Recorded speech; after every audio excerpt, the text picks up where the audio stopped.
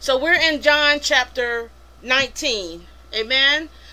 So as you get out your love letter from the Lord, your paper Bible, your Android device, your iPhone, your iPad, whatever your love letter is on, I ask that you would get it out and turn to John chapter 19.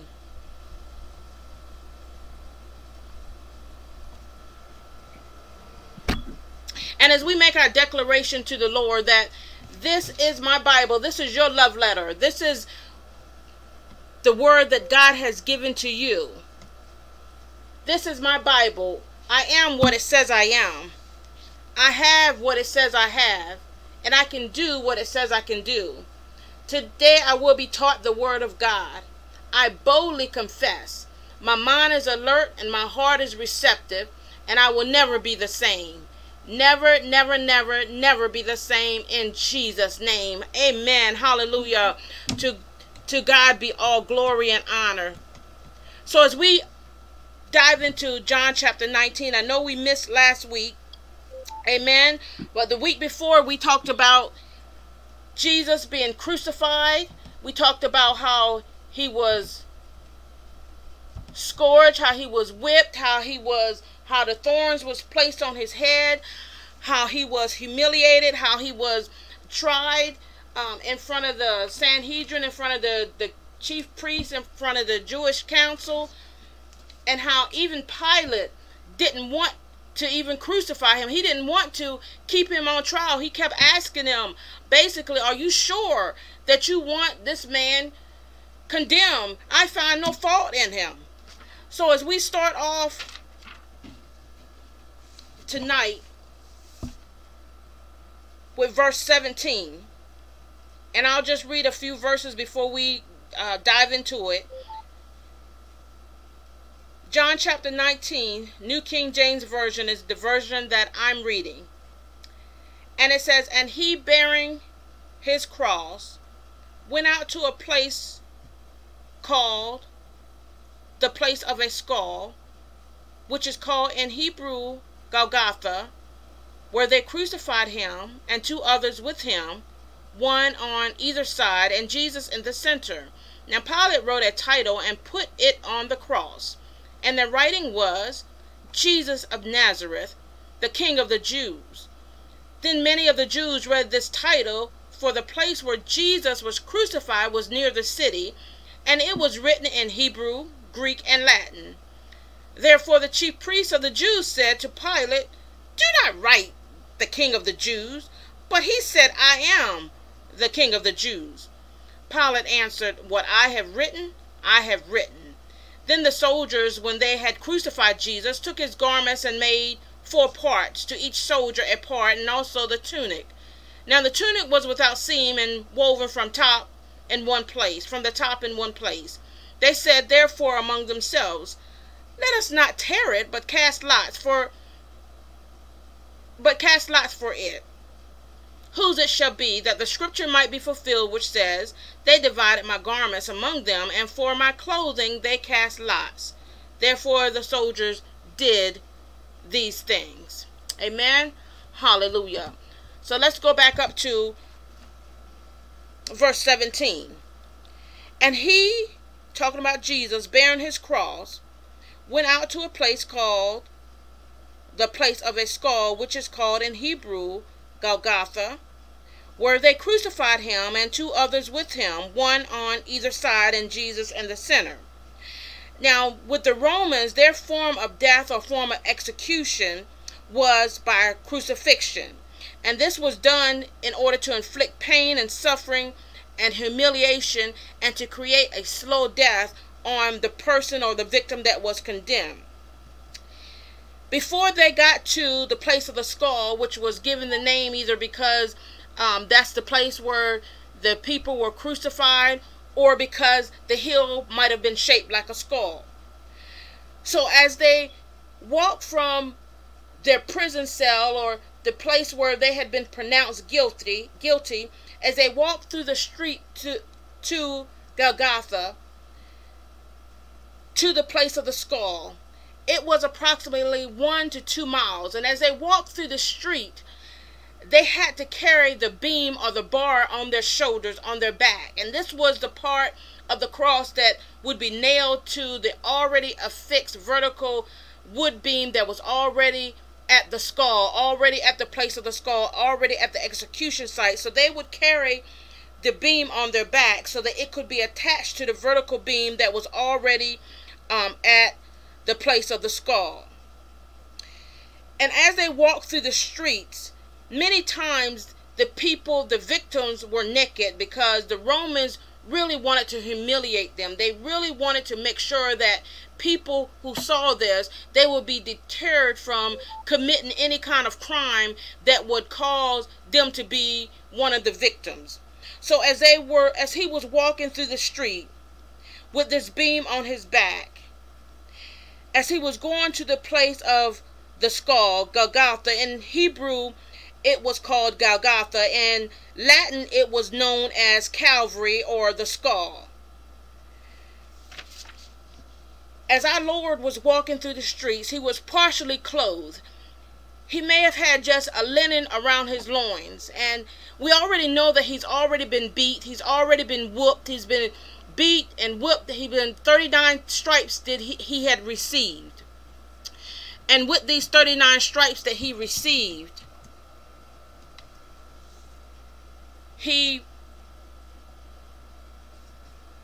with the 39 stripes that he received, I'm sorry, this other computer just blanked out on me again.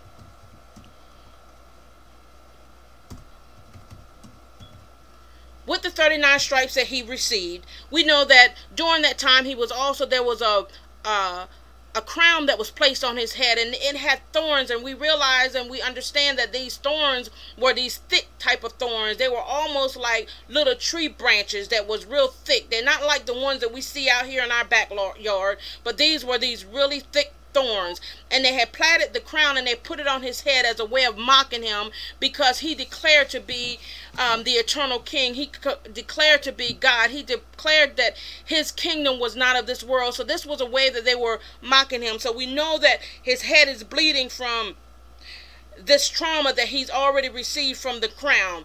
We know that his head is bleeding from them snatching his beard out of his face.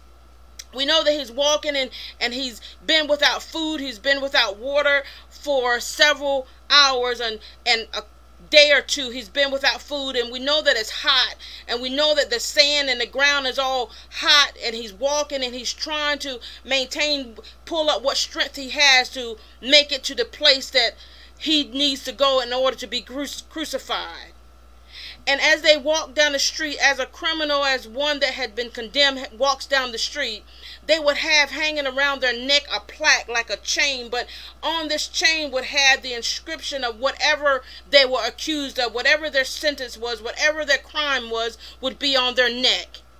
And the purpose of this was so that once they got to the place of the crucifixion, once they got to this place, that plaque that was hung around their neck, it would be placed on above their head as they hung on the cross.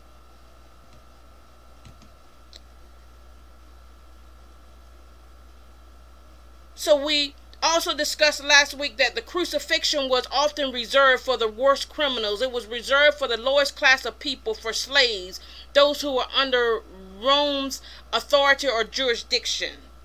And this was a form of humiliation so that the public could see these victims, so that they could see what they did, and they would be able to read what they did so that they would not cross that same line. Our Lord was weak. He was thirsty. He was in pain. He was in agony. He was grief-stricken, and it had pricked his very soul. He had been spat on.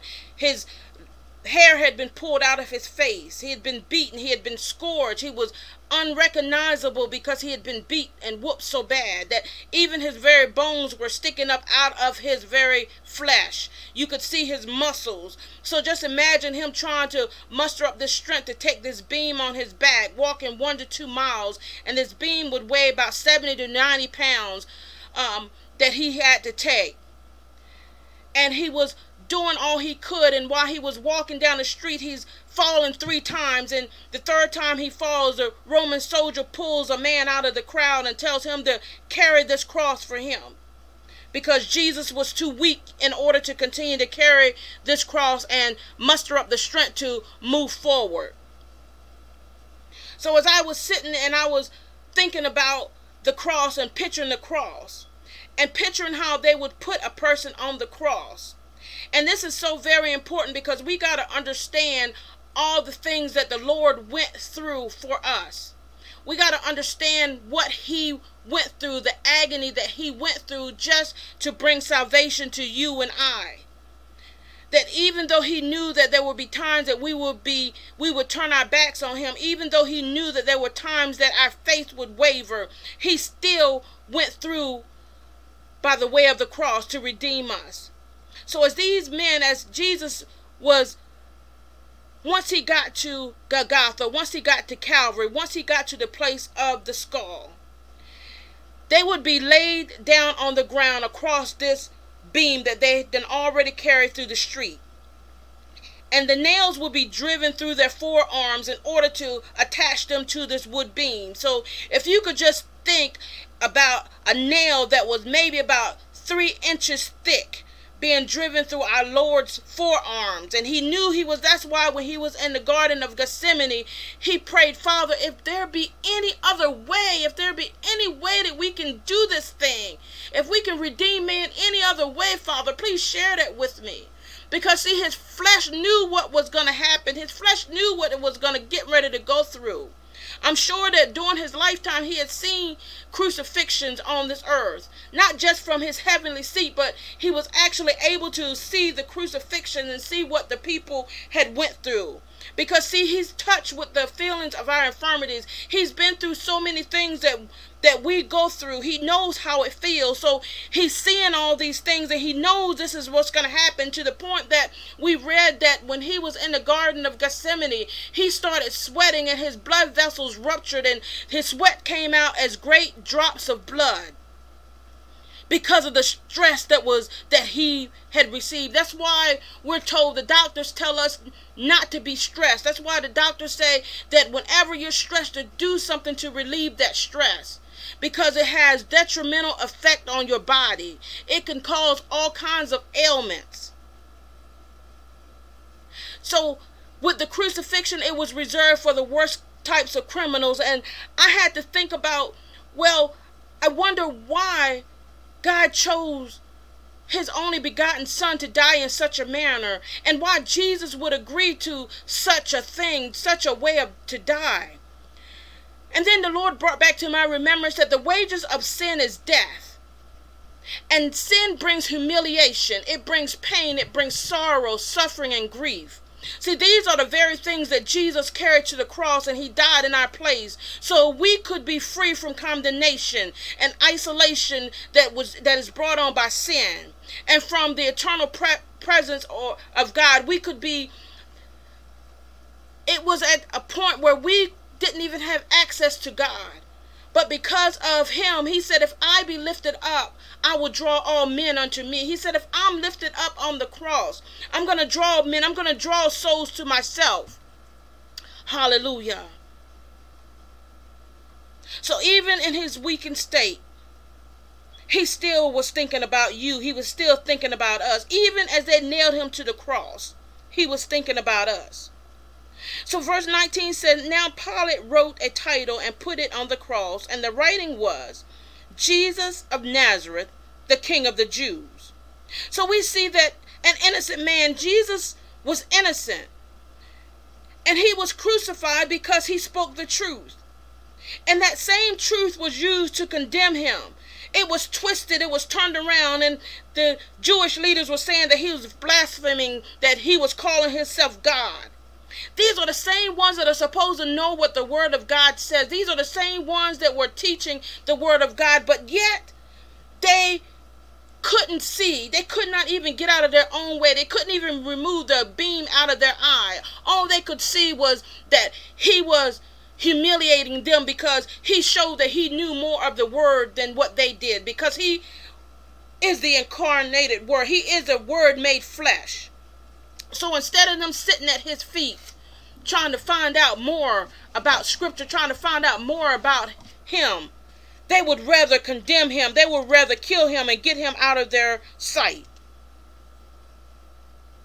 So this inscription that Pilate that he had written in place above Jesus, above the criminals, he had this written because it was Romans' custom to place the person's crime on a plaque above their head. It was the inscription of their accusation of what they had done. So as Jesus hung on this cross as our sinless Savior, God chose him as the Lamb to take away the sin of the world. And he hung in between two thieves, two convicted thieves, two people that were rightfully there because of what they had done. Jesus took the place of Barabbas, who should have been there, but because of the mindset of the people, because they'd rather have evil among them than good, they chose to have Barabbas released and have an innocent man die. But they didn't realize that this was all a strategic plan of our Father. This was all God's doing. So as he is on this cross, in the other Gospels, we see their account, how they tell us that the thief on the cross, one of them tells Jesus, said, remember me when you go into your kingdom. Remember me. So even though he was condemned by the world, yet he was reaching out. He knew that salvation was right there.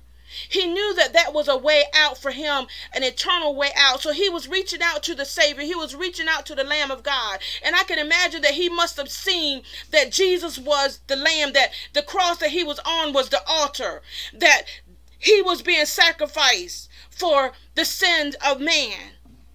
And he asked and he cried out, remember me when you're in paradise. The other thief refused to even acknowledge that Jesus was the Lamb of God. He refused to acknowledge that Jesus is the Messiah, that he was there for his purpose. So he continued to mock Jesus and say all kinds of things about Jesus. He refused to repent. So we need to look at that and we need to examine our own selves to see if one of those thieves is us. Are you the one where you ask Jesus to redeem you, to forgive you for your sins? Or are you the one who's pointing the finger at Jesus because when you see in his word, when you read the word of God and you see a mirror reflection of yourself, of your sins that you're committing, when you sit in church or you turn the TV on and you hear the word coming and it pricks your very heart to let you know that you're a sinner and that you need to be saved, do you mock the word of God and say, that's not for me, that's for so-and-so? So which one are you on the cross?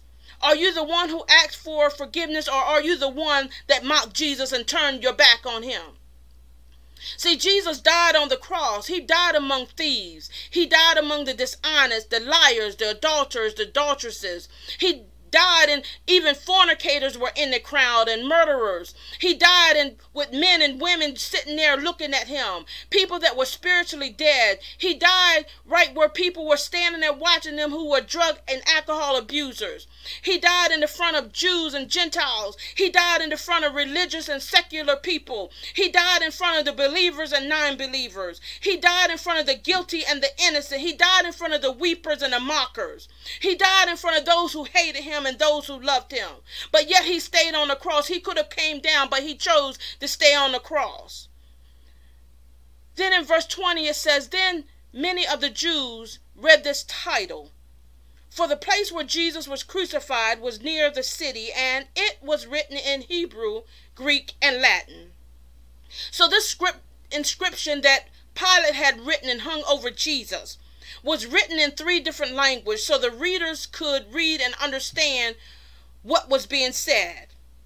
The Hebrew or the Aramaic was for the locals, and the Latin was for it was the official language of the government of that time, and the Greek was a common language that was spoken by many of the people. And he was being crucified right there near the city. So many people saw him. Many that walked by to get to the city was able to read and see what was going on.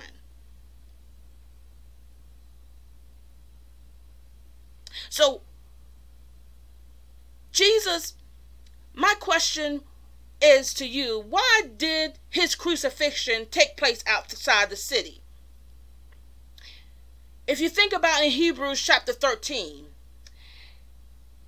it says that verse 12 says, Jesus also suffered outside the city gate to make the people holy through his own blood. Hebrews 13:11 says the high priest would carry the animal's blood in the most holy place. It would carry it into the Holy of Holies as a sin offering. And then the animal's body would be burned outside the camp, outside the city. So Jesus, who was the Lamb of God, he was sent to take away the sin of the world. He was slain as a lamb for you and I outside the city for the atonement and cleansing of our sin, to make us holy through his pure and sinless blood.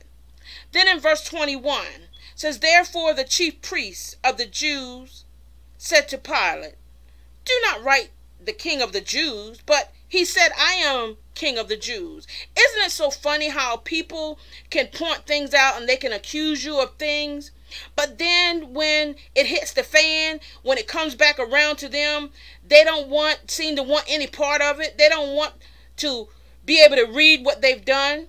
Because see, these same people, these same religious leaders, the chief priests, the teachers of the scripture, they didn't want to accept Jesus as the Messiah. They didn't want to accept him as the Son of God. They were offended that he spoke the truth and he prophesied. And this prophecy that they were supposed to have known that the Messiah was going to come, and it was being fulfilled in their lifetime, in their very eyes. Yet they didn't believe that he was the King of the Jews. They didn't believe. They didn't want Pilate to put this inscription above him. They declared it to be false, to be a false claim, which is exactly the exact thing that they had Jesus arrested for. That's what Pilate put on the inscription, but yet they didn't want that there. But yet that is the very thing that they said they wanted Jesus condemned for and tried for. So as they mocked him and refused to believe that he was Christ the Messiah, they played a major role in having him arrested, falsely accused and condemned. You see, sometimes we ourselves, we look at the bad things, the bad events, but if we take the time to refocus our attention and our thoughts to God and to allow scriptures to teach us, we will be able to see that God is working things out for our good. He's working it out for our good. But we've got to refocus. We got to change our focus. We got to look at it through the eyes of God, through the lens of God, and allow the scriptures to teach us. We will be able to see that God is working it out for our good and the good of others. Just like the thief on the cross, he recognized that he needed salvation. We need to also recognize that we need salvation. We need God's wisdom. We need his strength, his direction, and his help. In verse 22, Pilate answered. He says, what I have written, I have written. So he's answering the chief priests. He's answering these people. He says, what I have written, I have written. Why didn't he stand up when he said before that he didn't want to crucify Jesus, that he wanted them to rethink this thing through? Why did he take a stand then and said, I'm not going to crucify him because I don't find any fault? But now he's going to stand up and he's saying, what I have written, because see, it's all the strategic plan of the Lord. So have you ever experienced a time when someone tried to get you to change your mind, to retract your words, but inside you felt that what you said or what you did was the right thing to say or right thing to do? I believe that this is the same thing that happened with Pilate. That the title that he put above Jesus was a proclamation that Jesus is indeed King of the Jews. I believe that he started to believe it himself, but he was afraid to say. And he's King of the Jews, and we're spiritual Israel. We were adopted into the family of God. Because the Jews rejected Jesus, we were grafted in. We were given the opportunity to receive salvation. So Pilate said, I'm not going to change my mind because I've already heard your argument. I've already heard the reason why you wanted Jesus arrested and tried. And I've already pronounced his sentence. And I'm not going to change it. See, One thing, Pilate couldn't change it because the Roman law forbade any altering of sentencing. Once the sentence was pronounced on a person, they forbade it to be changed. And also because the inscription that Pilate had placed above Jesus was true. It was the truth. And it fulfilled prophecy. Verse 23. Then the soldiers, when they had crucified Jesus, took his garments and made 4 parts, to each soldier a part, and also the tunic. Now the tunic was without seam, woven from the top in one piece. They said, therefore, among themselves, let us not tear it, but cast lots for it, whose it shall be, that the scripture might be fulfilled, which says, they divided my garments among them, and for my clothing they cast lots. Therefore the soldiers did these things. They didn't even realize that they were fulfilling scripture. They were fulfilling prophecy.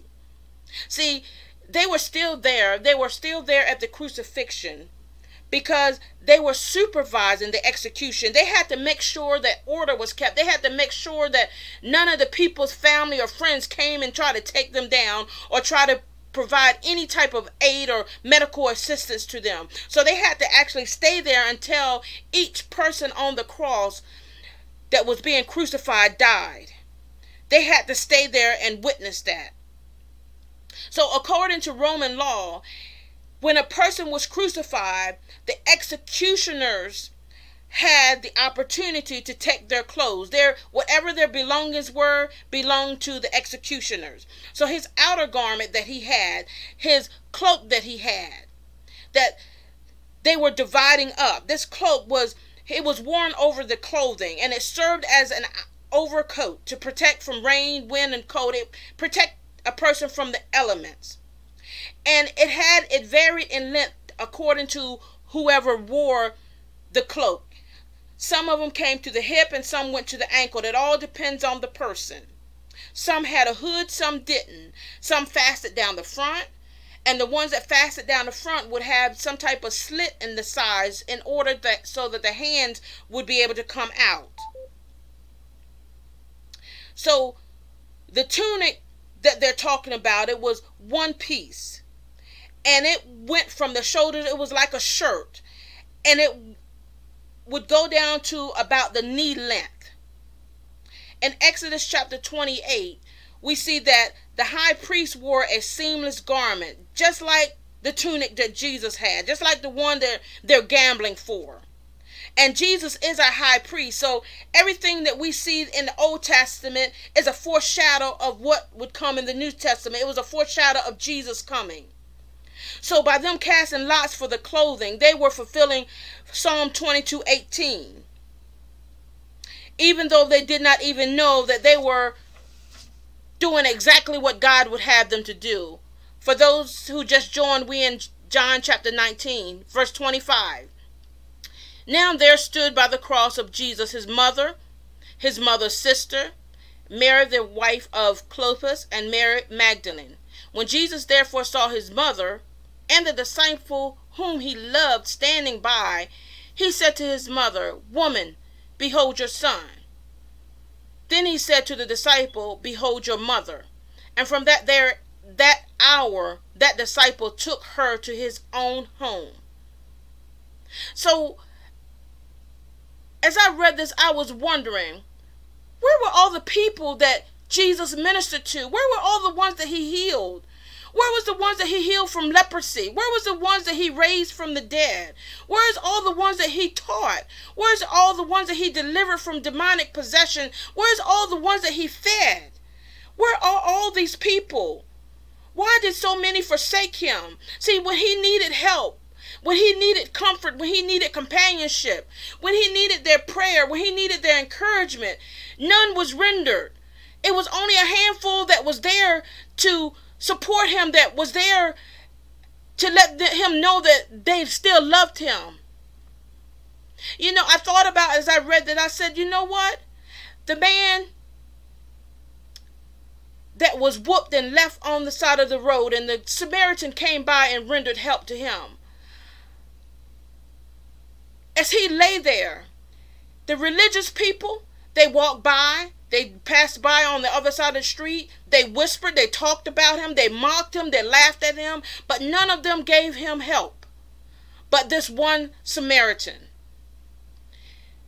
The Samaritans in Jesus' life were the ones that we just read about, the ones that stood at the cross. His mother's sister, the wife of Clopas, and Mary Magdalene, and the disciple that he loved. These are the ones that are standing there. These are the Samaritans, because they're there to render any type of aid that they would be allowed to deliver, if at all possible. But even while Jesus was in pain and agony, he continued to show how much he cared. He entrusted the care of his mother in the hands of his beloved disciple. That's John. John the Revelator. John, the one who penned this gospel that we've been studying. John had been with him since the beginning of his earthly ministry, and he remained faithful to the end. Jesus knew that John would remain faithful. Even though Jesus had siblings, he had brothers, he had a sister, he had one or two sisters, even though he had siblings, he didn't ask them to take care of his mother, take care of their mother. Because see, we read in the beginning of the book of John, we talked about how his brothers were not believers. They didn't believe that he was the Messiah. So he didn't want to entrust her care into an unbeliever, a non-believer's hand. He knew that their house would not be fit for her to be in. She had to be in the house of a believer. She had to be in the house of a disciple, somebody he could trust.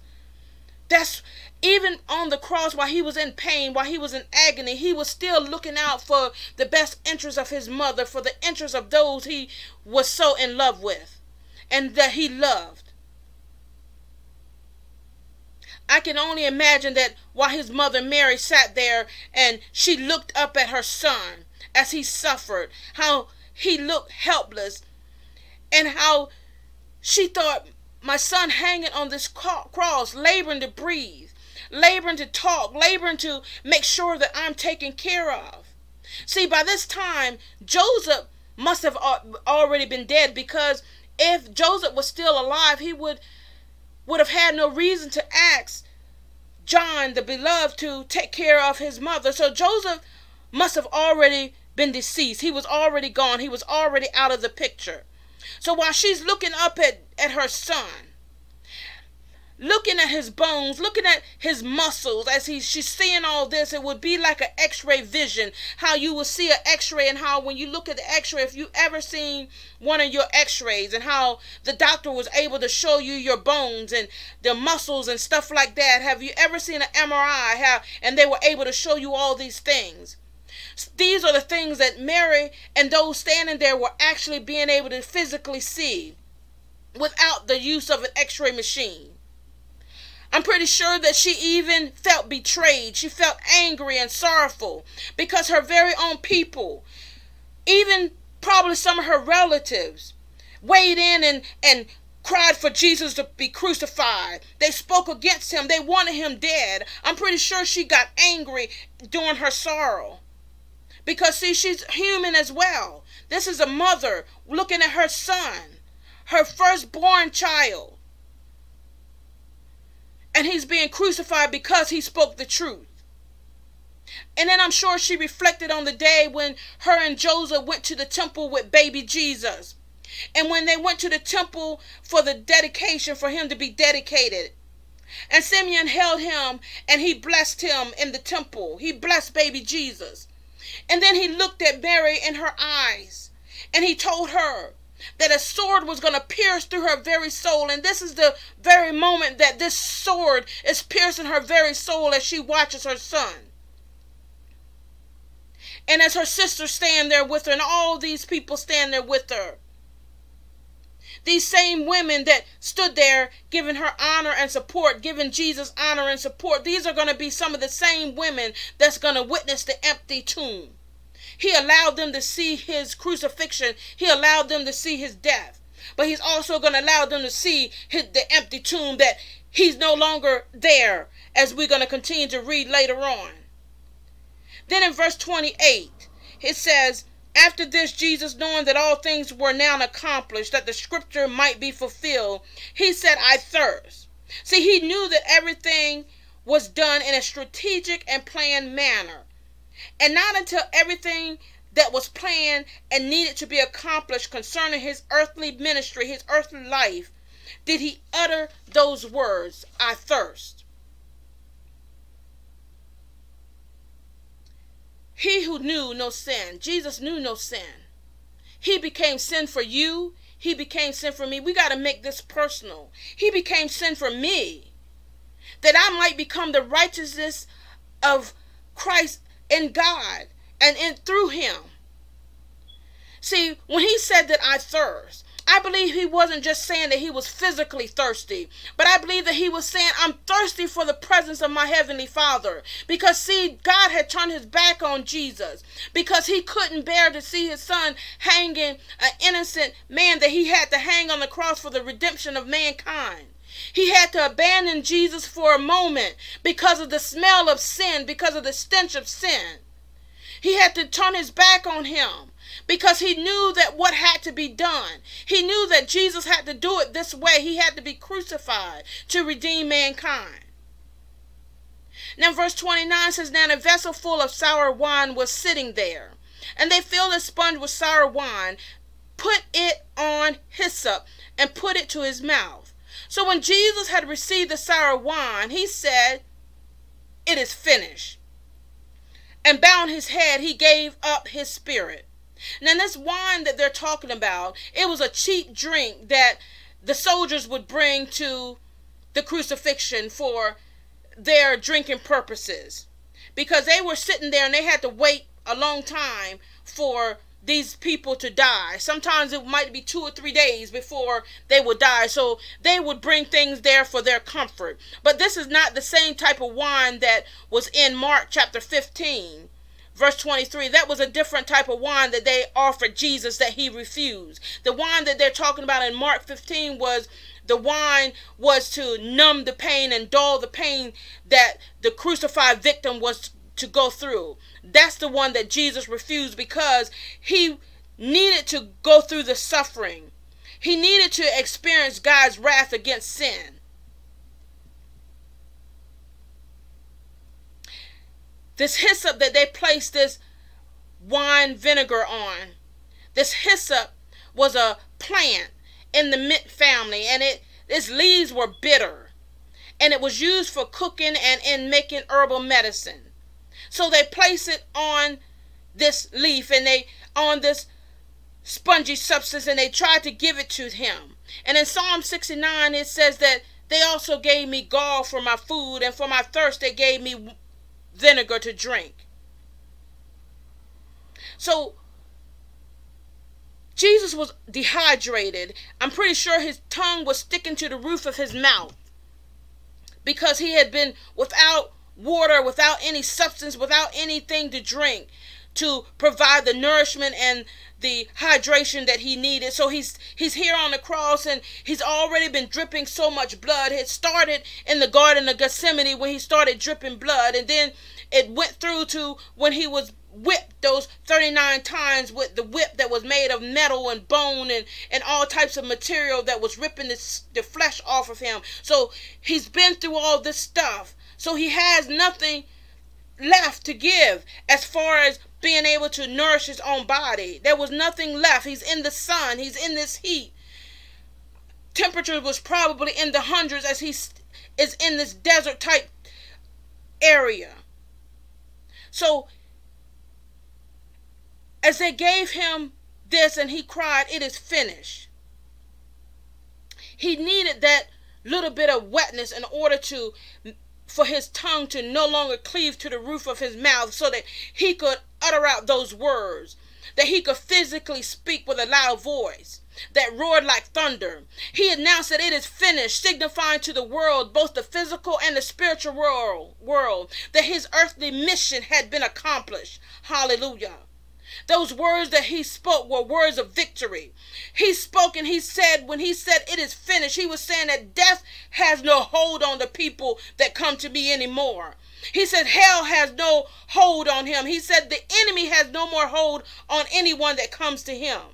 He said the religious leaders, when he said it is finished, he was letting the religious leaders know that what they thought they had accomplished, they had not accomplished. He was letting the Jews know that you did not accomplish what you thought you had accomplished. You were merely an actor in the play that my Father had orchestrated. He was letting them know that no person could prevent what he had accomplished.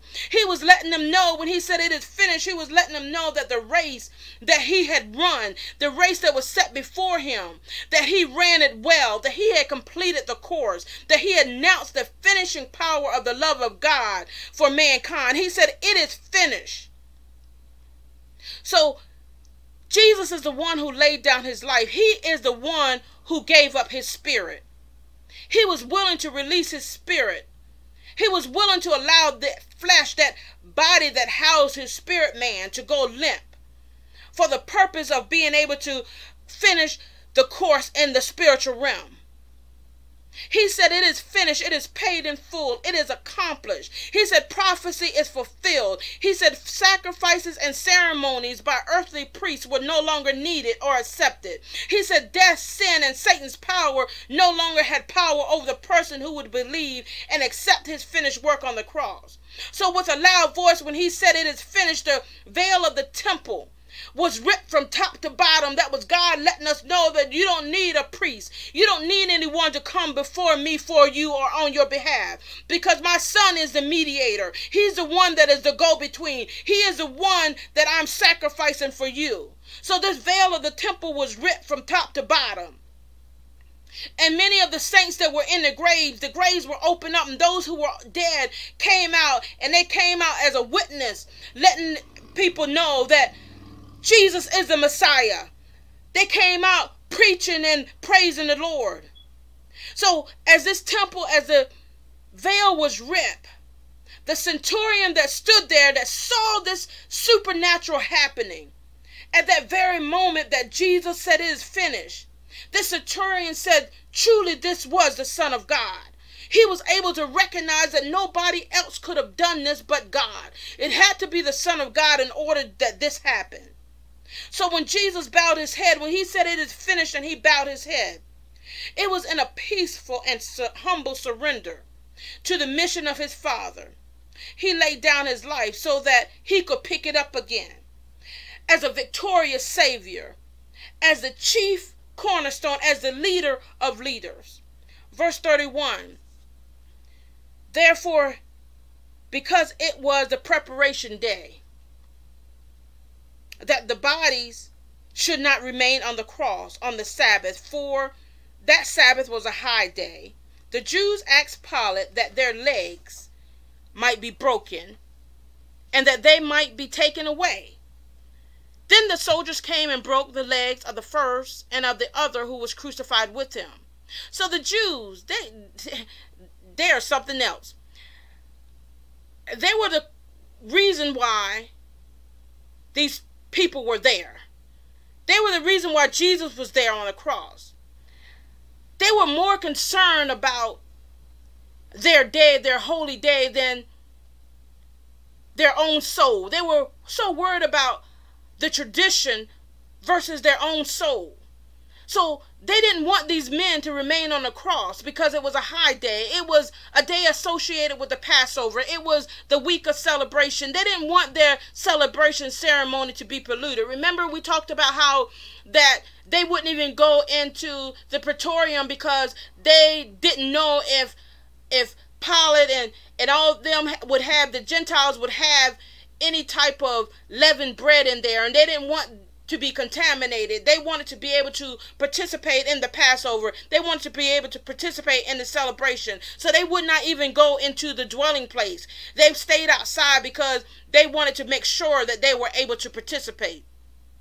But yet they didn't want their ceremonial celebration polluted with these men hanging, dying on the cross. As people entered the city, they would see and they would be able to see what was happening. They would be appalled by what was happening.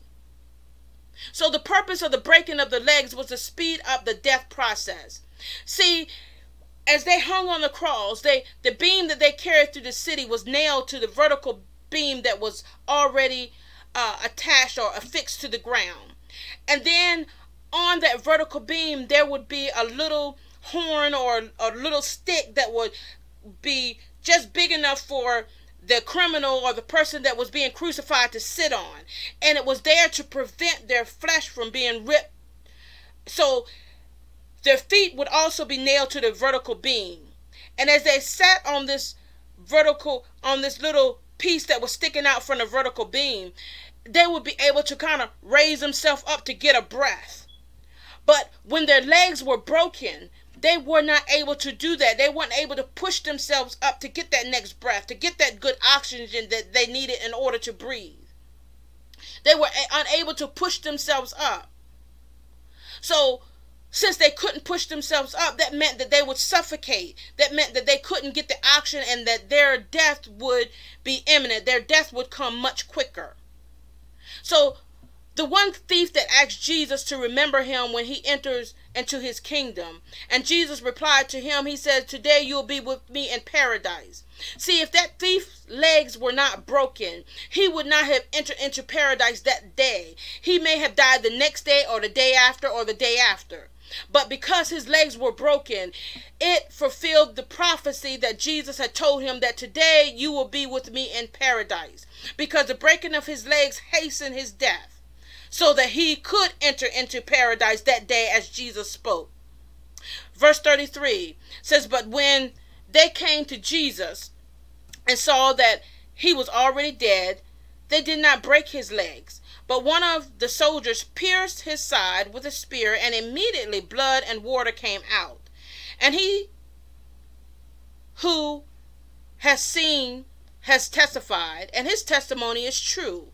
And he knows that he is telling the truth, so that you may believe. For these things were done, that the scripture should be fulfilled. Not one of his bones shall be broken. And again, another scripture says, they shall look on him whom they pierced."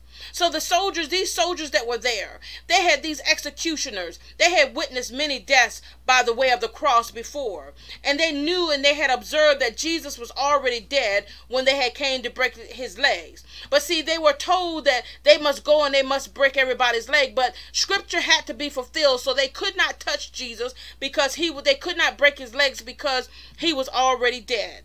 He had already gave up the ghost. He had already laid down his life. So none of his bones were broken.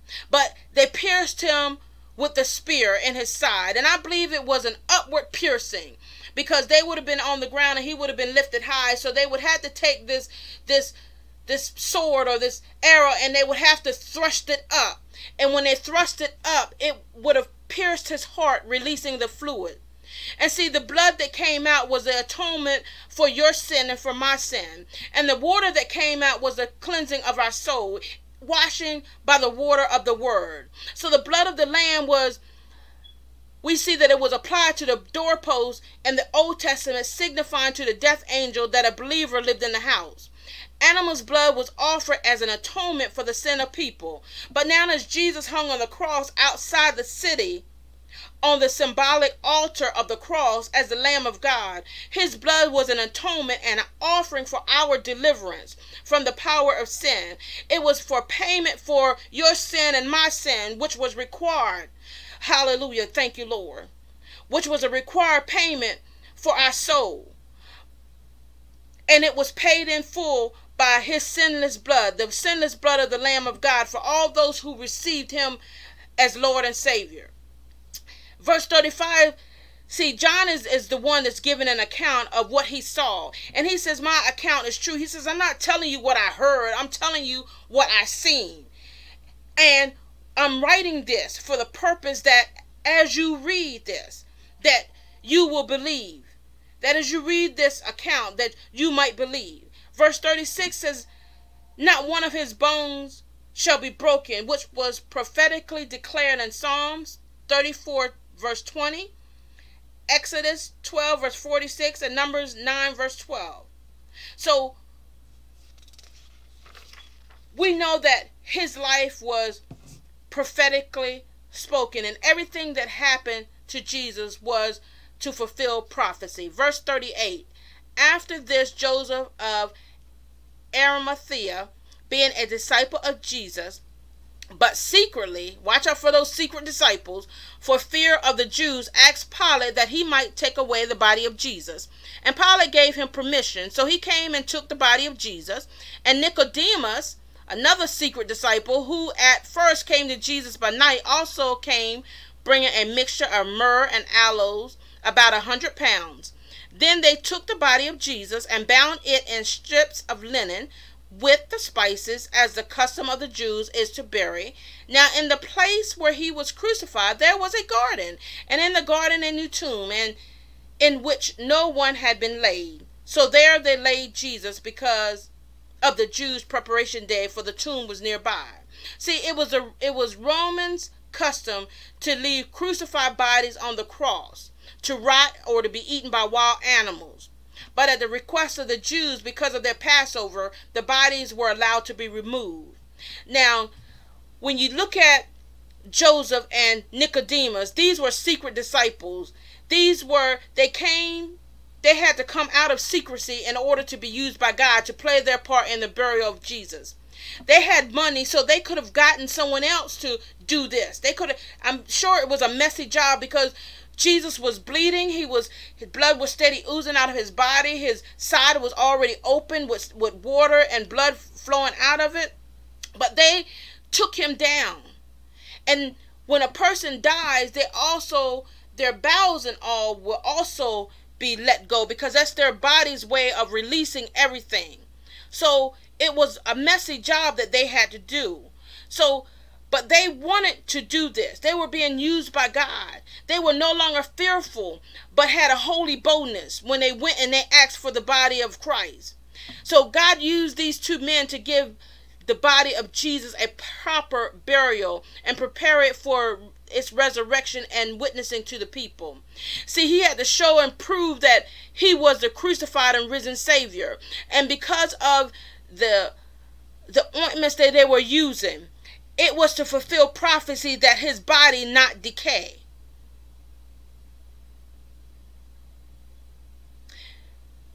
The mixture that Nicodemus brought, Psalm 16:10, he was fulfilling that psalm, that Jesus' body would not decay.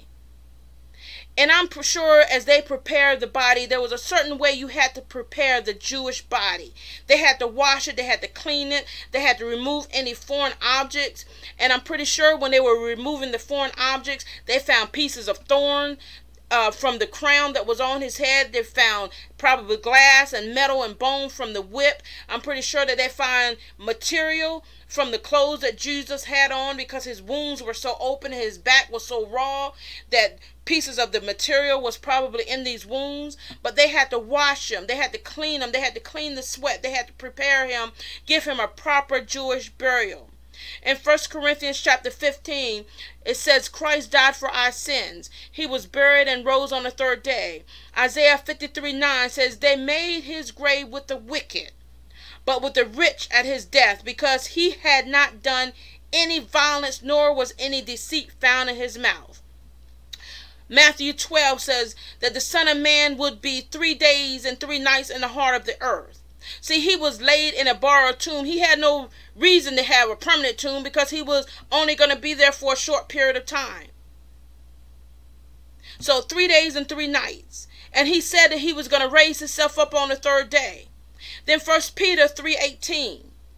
And it was good that he was in a borrowed tomb that had never been used, because then the Jews couldn't use the saying that, oh, he was in the tomb with some other saved person or some other religious person, and that's how he was resurrected. So they couldn't use that as an excuse, because this tomb had never been used, had never been accessed except for it to be built. So 1 Peter 3:18 says he suffered once for sins, just for the unjust. He was just, but he died for us as the unjust, for the purpose of bringing us to God, to put to death the flesh, but made alive by the Spirit. Then he went and preached to the spirits in the prisons who were disobedient. These are the ones that were in there from the flood time frame. So he was there preaching and ministering to them. Thank you, God. So because of the preparation day, the Jews didn't want anyone hanging on the cross. They didn't want their celebration to be messed up. They didn't want to be able to see what they had done. They didn't want to be able to see what they had participated in.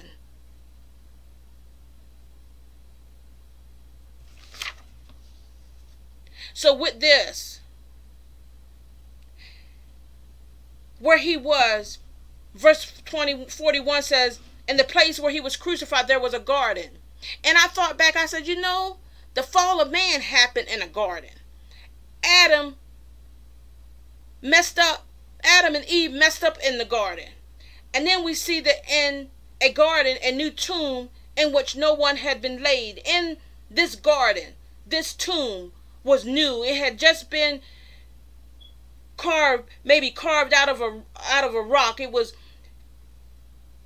purified, it was clean, it was prepared for one man, but yet Jesus would be the first man to be able to use it. So as we think about this lesson, we need to examine ourselves with the Word of God. And you need to ask yourself, are you a secret disciple because you are afraid of what others may say? You need to know and understand that Jesus died and rose to save your soul, to save my soul. That we need to seek his word to learn the truth and apply that truth to our lives. To know that he came to seek and to save the lost. He knew that we couldn't come on our own, so he came to show us the way. So no matter how bad you have sinned, he is able and willing to forgive if you will come to him and trust him. If you will not allow the negative influence of others to contaminate your soul and cause you to act out of character, cause you to miss the opportunity to receive Jesus as your Lord and Savior. In order to receive the joy and the peace that he talks about. If you're one of those, and you understand that he died for your sin, that he said if he be lifted up, he will draw all men unto himself. That once he was lifted up, he's drawing you. You hearing my voice. That means he's drawing you. That even during his persecution, his arrest, and his scourging, and the crucifixion, he was still thinking about you thousands of years later. So if that's you, say this prayer. And mean it from your heart and say it out loud regardless of who's there with you, who's around. And you said, Lord, I am a sinner and I need a Savior. I believe you died on the cross for my sins, and you rose on the third day, and you ascended back to heaven.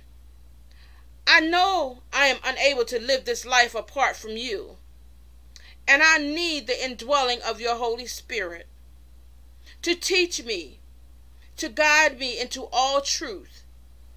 Help me to live holy. Help me to live upright, and help me to be faithful to you. I invite you to be Lord and Savior of my life. Thank you, Lord. Thank you for saving me and writing my name in the Lamb's Book of Life. In Jesus' name, amen. Glory to God. If that's you and you've said that prayer, welcome, welcome, welcome to the body of Christ. Welcome, welcome, welcome to God's family. Hallelujah. Your name has been written in the Lamb's Book of Life.